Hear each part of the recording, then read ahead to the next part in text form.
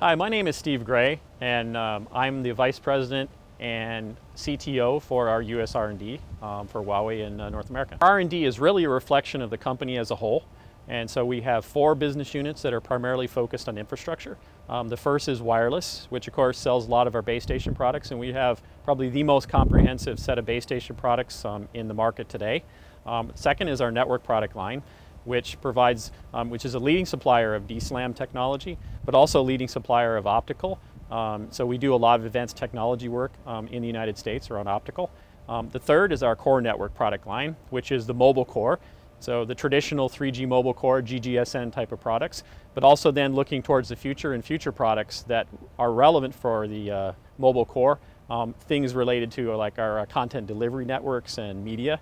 And the fourth business unit is our application and services product line, which focuses on things such as service delivery platforms, IPTV, and a lot of the areas which correspond to the intersection of the information technologies and telecommunication technologies in the future. Well, the Innovation Center was started in earnest around the end of last year.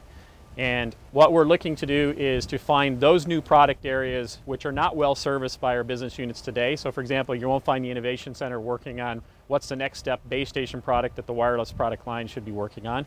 But what we are doing is looking into a lot of cloud-based services. So software as a service, platform as a service. So the kind of skill sets that we look to, that we're building here in North America, are really ones who have an innovative background. So you'll find a lot of the people we work for have worked as part of innovation activities in AT&T or Cisco or some of the other major players in the industry. Obviously, we are looking to expand our business with North American customers.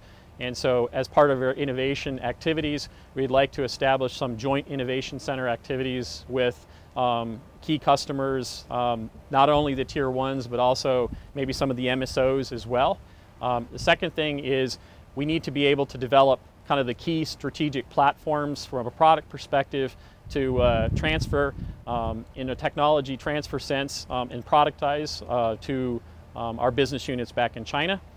And we're really also looking to work with the local communities here in the innovation sense. So we're establishing relationships with venture capitalists, with startup companies.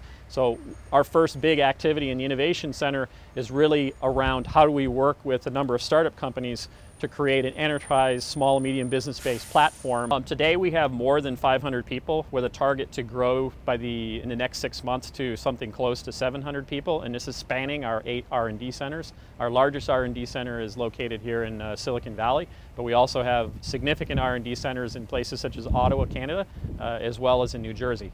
And the kind of workforce that we're looking to increase are basically senior people in virtually all of our product areas. We're staffing in wireless, we're also staffing in our network product line, and particularly we're looking for people who have a strong background in software as well as distributed architectures.